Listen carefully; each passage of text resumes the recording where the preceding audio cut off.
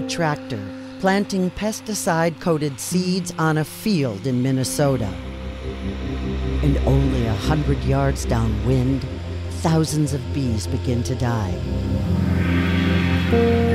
This one looks like a fairly young bee over here that's trying to move, but it's just in the last throes also.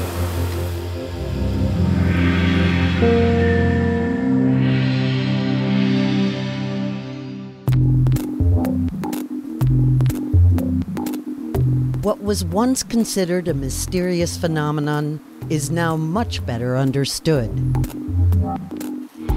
Bee colonies collapse when they are exposed to acute and sublethal levels of pesticides, which allow pests and diseases to increase.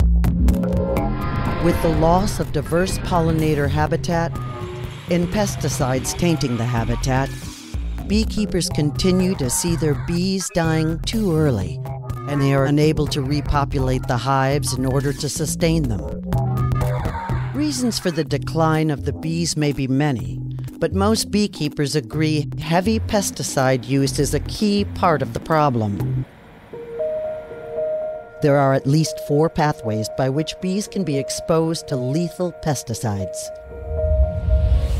One of the most common exposures occurs when seeds are being coated at the farm location, and the pesticides that are coated onto the seeds are scraped off during the planting process, creating a large pesticide-laden dust cloud, which drifts onto blooming plants and exposes bees to toxic pesticides. The situation was made worse when a new class of highly toxic systemic insecticides were introduced, neonicotinoids, or neonics. Neonics are now the most widely used insecticides in the world. And as their use becomes more widespread, more bees are declining.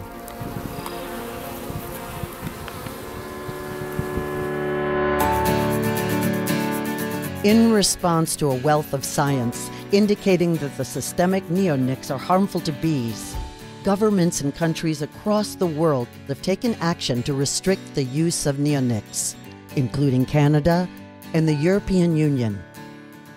Here in the United States, the federal government has failed to take similar protective measures. However, several states and numerous cities across the country have already enacted legislation and resolutions to restrict the use of neonics. And we're just getting started. More people are protesting the use of harmful pesticides contributing to bee decline.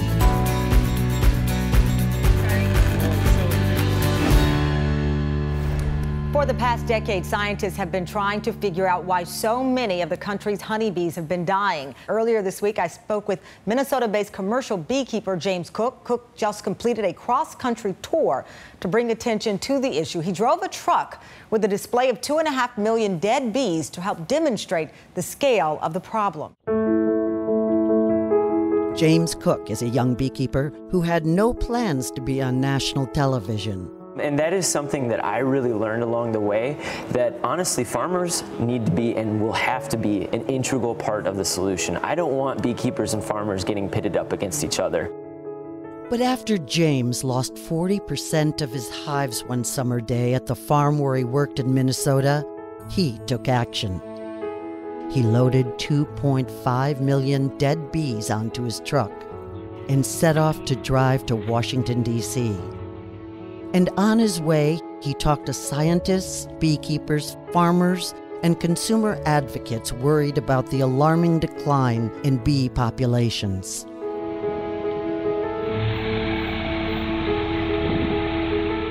My hope in doing this is that maybe showing a young face, somebody who's looking at doing this for the rest of their life, might bring a few more voices out and speak up about issues that we're all seeing. And the struggle that James and thousands of other beekeepers face is very real. The numbers came in from the Bee Inform Partnership, which does a survey of American beekeepers to try to get a tally of how much bee loss there was. In this past year, it's been reported that there was 40% loss.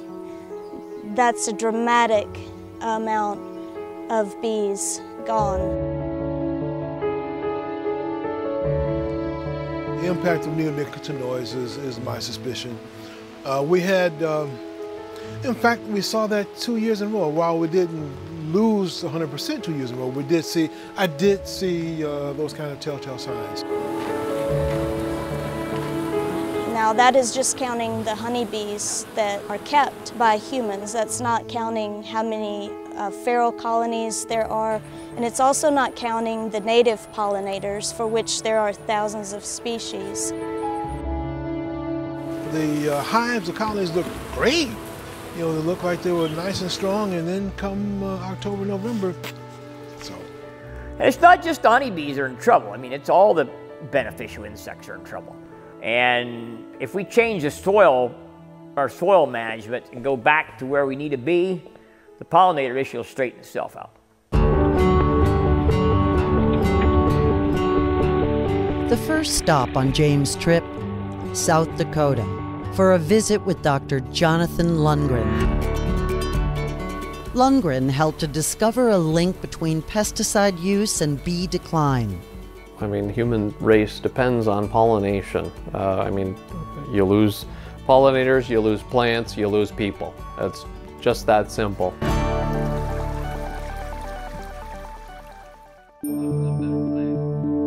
Dr. Lundgren was discouraged from working at his job at the USDA by officials suppressing his research. Many feel that the chemical industry has influenced U.S. policies that allow large amounts of the pesticides that are harming bees to easily enter the market. So something like neonicotinoids, which are very toxic to bees, if it's used in a potted plant, that's one risk scenario. But the problem with these chemistries is that right now they are truly being used on, I estimate, approximately 13% of the terrestrial land surface of North America. I'm afraid we're going to wake up one day and say, hey, we sure made a mistake here. At least I hope somebody wakes up and says we made a mistake, because this is definitely affecting, you know, not only our honeybees, this is affecting my kids and my grandkids, you know, and everybody else out there.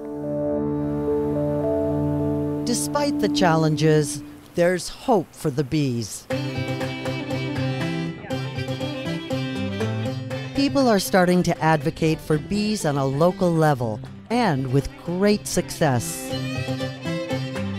James learned of one example of successful local action when he visited Montevideo in his home state of Minnesota. He saw how one grassroots group, Humming for Bees, had success when they went to the town of Shorewood and asked Councilwoman Christine Sundberg to help them ban bee-killing chemicals in their community.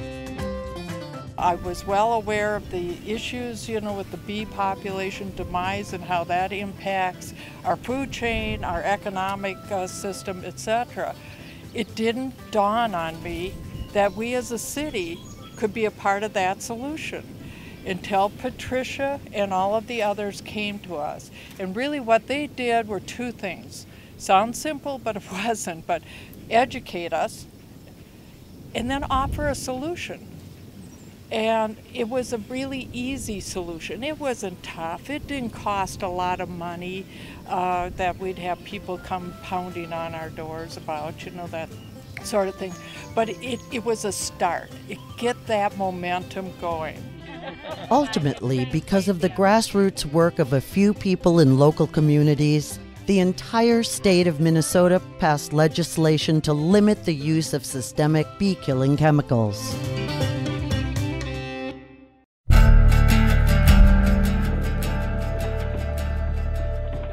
Christy Allen is an urban beekeeper who runs programs to educate children and the public about bees.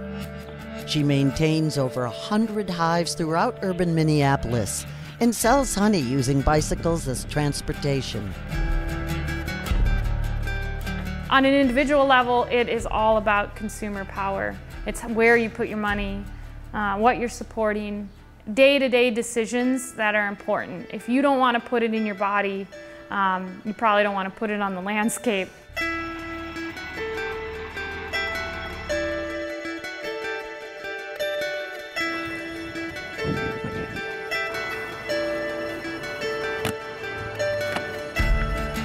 James' final stop before entering Washington was Raleigh, North Carolina.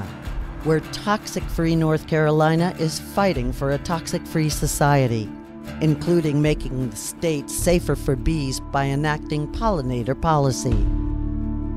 That policy is beginning to make inroads in the local farming community. We're a grass-fed bee farm. We're part of the paradigm shift we've been hearing about. Let's do away with this distinction between the environment, people, and all other life on Earth. It's false and it endangers us. Bees and managed honeybees are considered livestock by USDA. Now you tell me any other livestock in this country that you can lose 40% of nationally and the USDA and Congress is not up in arms. If you had 40% of the cattle in this country die, you're right, there's been some changes going on.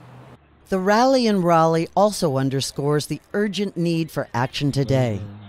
If we don't do it first, we don't have any power. We just got mouth game. A bright summer day in the heart of Washington, D.C. James and the Keep the Hives Alive tour have made it.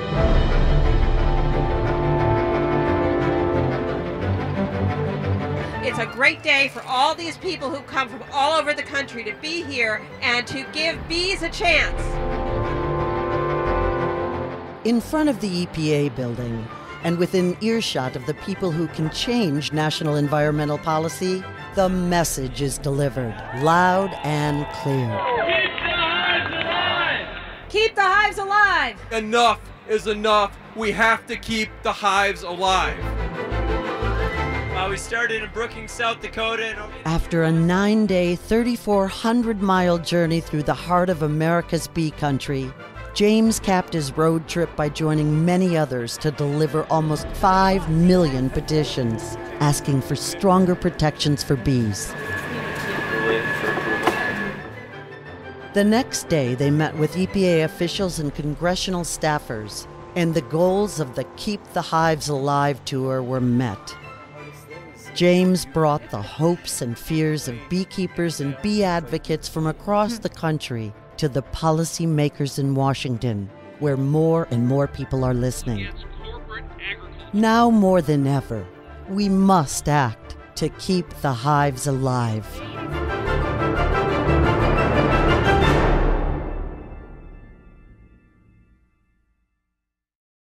Well, I'm back working with our hives, pollinating crops and making honey. But bees still need your help. Learn more and take action at our website. And help us keep the hives alive.